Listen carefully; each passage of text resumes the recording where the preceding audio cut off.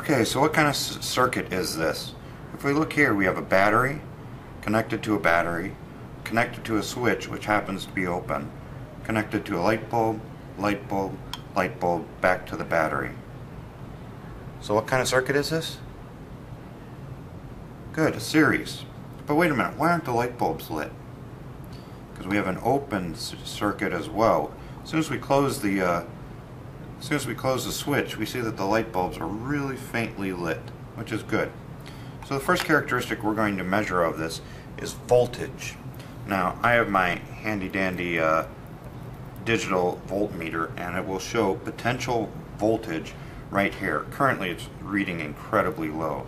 But if I wanted to measure the total voltage, all the voltage, I could clip it here and measure the voltage across the batteries.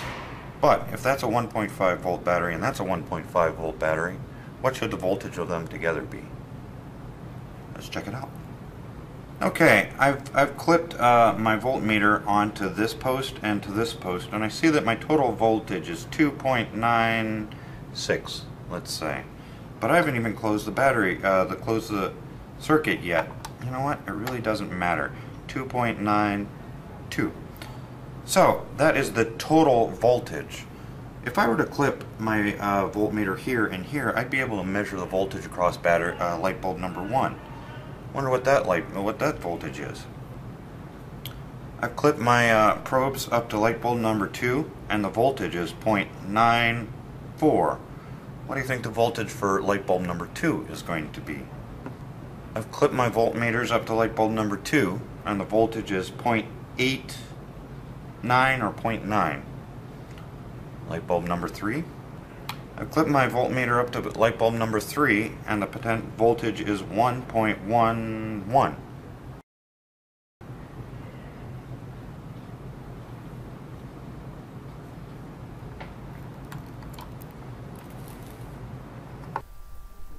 Now hopefully this makes sense. We've seen that light bulb 1 consumed 9.94 volts, and light bulb 2 consumed 0.9 volts, and light bulb 3 consumed 1.11 volts. But the rule is that in a series circuit you add up the power consumption of each one of the components. Now we know that the battery was able to supply about 2.95 volts, and it follows. If we go back to your water analogy, the battery is kind of like a pump, supplying a pressure of, let's say, about 3 volts. And when the water goes into light bulb number 1, it consumes about 1 volt of that pressure, leaving 2 volts to go to light bulb number 2, and then 1 volt to go to light bulb 3, and then technically 0 volts to go back to the battery, which pumps more volts out. And the voltage rule follows. Now I've set the Logger Pro in order to capture current as well, and the current is measured by this box, which I've attached to a switch. Normally I make my students jump up and down.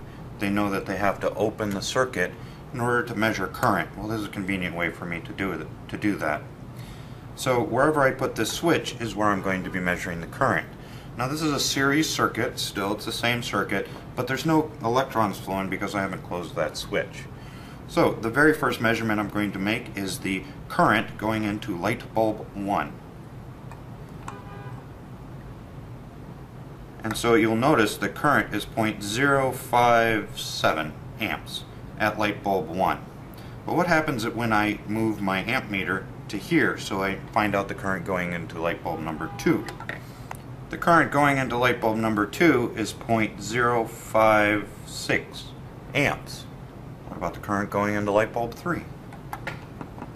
The current going into light bulb 3 is 0.057 amps.